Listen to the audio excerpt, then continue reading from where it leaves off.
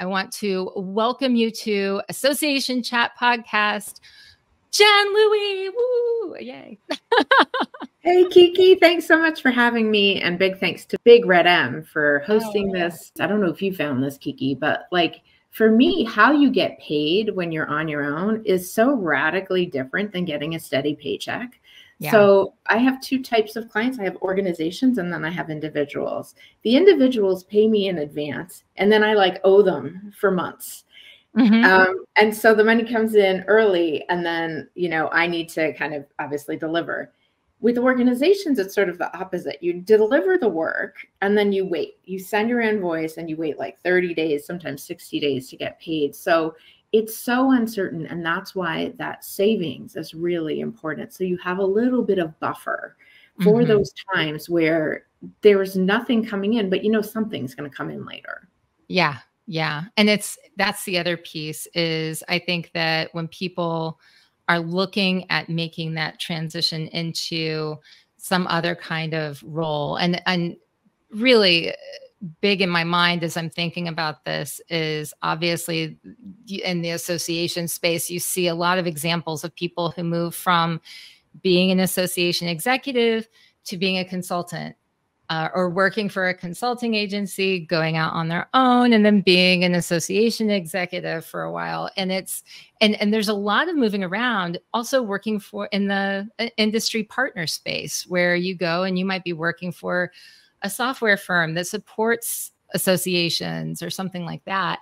And all of it is a little bit different and it's a different perspective. But that piece where you're turning your knowledge or you're going into consulting or you're starting your own side hustle, maybe you're starting your own, you know, I don't know, software business or something like that. That piece is really scary because it is this leap of faith. And if you're not thinking about the different ways that revenue can come in, like diversifying, this is where I get paid up front. This is where this is something where I might have to wait a little while. Then you can find yourself in those highs and lows in a more dramatic fashion than if you were to sit there and think, you know what, maybe I need one of both types of clients to start out. Or maybe there's something where my savings, you know, I hit a certain amount where I feel a little bit more stable going into this so that I'm not sort of running scared out of the gate. Absolutely. And I think that it is scary, right? Like you've got to accept the fact that it's not as certain as what you've been used to, but you've got to kind of go with that fear. As the great philosopher Taylor Swift says, being fearless is having a lot of fears, but you jump in anyway. I'm trying to say it like Taylor would. Yes, and I think that's true. Like you go with the fear. Yeah. Go with the fear. Okay, so let's talk about this a little bit more. What about for people who jump into it and they discover, hey, I'm really great at this one part. I love the working with the clients and I love doing the work part of it. I hate this running a business piece of it. I hate the day-to-day aspects of that. And that was certainly me, like dealing with invoices, dealing with this stuff behind the scenes. I was not inclined to want to spend the time on that bookkeeping part of it. And it took me a while before I got to the part where, you know, like I found a service that would do that. But in the beginning, I wanted to do it all by myself. I think that is such a good point. And, you know, in the article, I mentioned this as well, but it's very different taking a passion and turning it into a career, right? Your passion could be cycling. Your passion could be baking. But then are you ready to run a bakery? Like that's no longer just baking stuff, right? Now you're dealing with personnel. You're dealing with accounting. You're dealing with customers. You're no longer in that passion area of just making the things that you love to make. And I think that's a really important question to ask yourself. So for example, you might find in your side hustle that so let's go with the baking analogy. You're selling some pies on the side. Great. But you might want to just keep it as something fun you're doing on the side rather than something that your family and your entire income is dependent on. I think asking yourself those questions is really important. And then to your point, are you ready to do all the things that are required for running a business? I actually think association professionals who wear so many hats are well positioned to go entrepreneurial because they deal with so many moving parts. They tend to have a lot of exposure and are responsible for budgets and finance. And they tend to have a hand in everything. And you kind of need to do that when you take your side hustle and make it your main hustle. Yeah. Yeah. Well, and so what are some of the, I guess, steps that you should take to sort of make sure that you're a good fit for the market that you're going into? And by the way, I just want to say that you've got some people who are loving the baking analogies. Joe says, great baking analogy, Jen. And then LinkedIn user says, sometimes when folks switch from association exec to consultant, they are treated persona non grata by the association industry.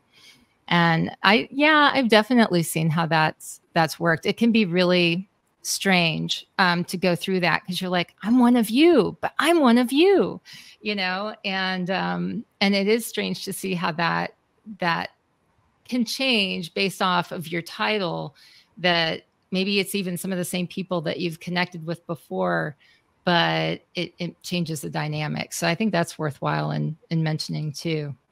Absolutely. Like for me, this has happened to me with my old association, the School Nutrition Association.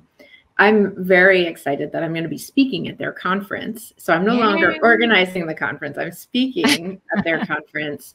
But now I'm in a different category, right? Whereas, I'd stay in the headquarters hotel automatically, and I would,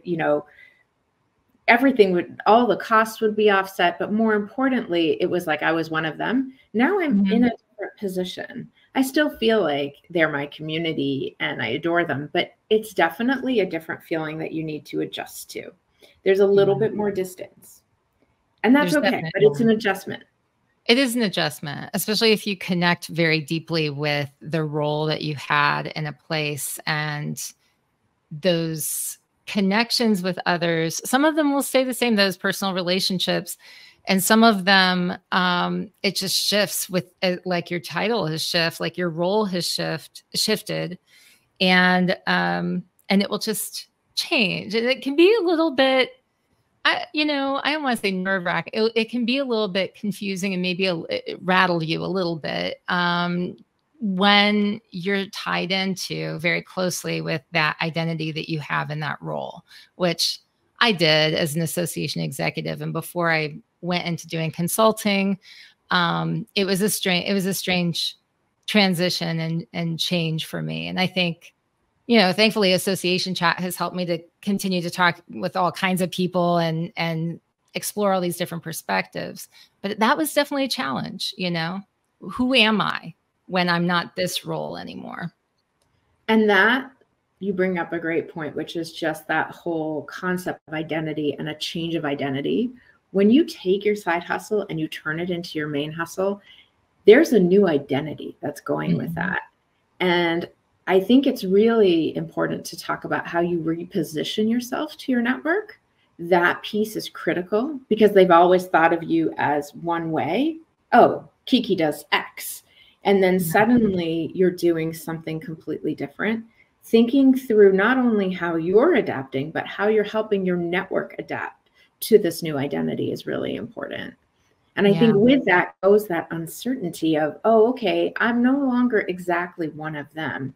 But you know what? I'm in this new space where I can offer different type of thought leadership and ideas for these people that I love working with. Yeah. So here's the other thing. And I'd started to go down this path, but I got a little distracted by even just talking to you. So because So many great ideas. But the thing that I wanted to ask, that I started to ask, was really that product, that marketplace fit, right? Mm. It's like, do I have the right thing to offer to this particular marketplace at the right time? And do I need to maybe reframe it or think about it in a different way? And that's definitely a challenge that I've seen a lot of people have, where it's like they are really sort of focused on this one type of way that they want to engage with the marketplace, and yet it's not exactly the right time or the right fit for what people are needing at that time or wanting them for. So how do you suggest that people play with that maybe before they take the jump, so they don't have to pivot and make a lot of changes, but can, like, start out on a better foot? I think that's so important. Understanding your positioning, your market fit, if you have an audience for what you're offering. So I'll give you an example for myself. There's a bazillion coaches out there, and there's a bazillion people calling themselves coaches. So really making sure that you have the right certifications that give you the credibility that you need to succeed. It was very important for me. And I started out as an executive coach, which, I can help people with leadership development. I can help people on the job make things sort of easier for them and dealing with difficult situations. I do all of those things. But I realized the area that I was most excited about and the area the market was responding most to was around this idea of career strategy and the idea of, am I in the right place I want to be in now? Do I want to change careers? If so, what does that look like? Mm-hmm. And in many ways, that positioning is still allowing me to do the other stuff. So for example, I have a client I've had for over 3 years now. He came to me and he said, listen, I want to change jobs. I hate my job. I hate my boss. And actually, he's still in the organization. He's risen through the ranks and he's at a very, very senior level. And by working together, we realized actually his issue was with his boss primarily. He actually loved what he did. And so it was executive coaching, and I am his executive coach, but it came in through this idea of career strategy. And so I think thinking through what is the pain point your audience has is really important as you think about the market fit and what you want to offer. And also thinking about what is it that I like to do. So if the market wants one thing and you don't like to do it, there's a real issue. And your side hustle is a great way to experiment with that. Side hustle is a great way to experiment. It's a great way to, figure out what you really enjoy doing, the parts that you may not enjoy doing so much. Let's say you've discovered, you want to make that jump. You've decided it's time. I have the name of my business. I know what I want to focus on. I know who my bookkeeper is going to be. I know all these different things. But then there are those relationships that you want to take care of. You want to make a graceful exit, perhaps, from your current job. How can people manage that piece of it? Manage that sort of, I don't know, that moving away from doing I'm working for this organization and it's time for me to make my exit move in a way that's going to, I don't know, sort of be healthy and positive, and so that everybody is feeling good and excited about this sort of move versus going in a different direction, let's say. It's a real partnership, in my opinion, with the organization that you're about to leave. So first off, this is a whole other area, but when you build your side hustle, I believe you need to be really transparent with your organization. Mm-hmm. So assuming you've had full transparency, and even if you haven't, which I don't recommend, but let's say you've built the side hustle on the side, this organization is what allowed you to build your company, if you think about it. They were paying you, and on the side, hopefully in the evenings and on weekends, you were building this other business.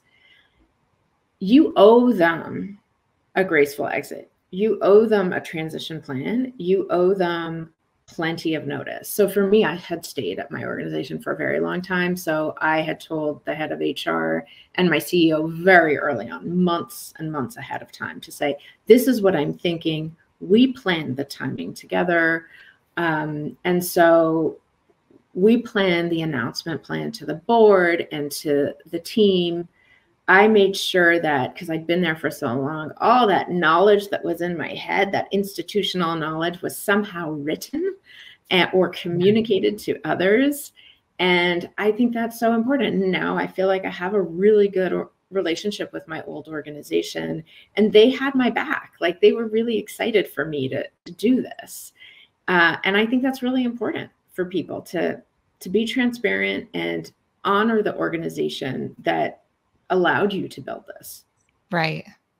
Right. You don't split and leave just because you're fired up and you're like, wow, I'm ready to go. I'm ready to do this thing. See ya. It's like, absolutely. You definitely want to make sure that you are not just leaving on good terms, but like in your case, you had cheerleaders, you had people who were like really rooting for you because of the way that you had brought them along on your journey. I have a good friend of mine who said, people don't want to watch from the sidelines. They want to join your parade, like they want to be in it. They want to be a part of it. And so being part of your story, I think, allows people to see that they still have that place and that they can still, it's not like you're going, okay, I've had my needs are fulfilled with you now. I'm ready to move on,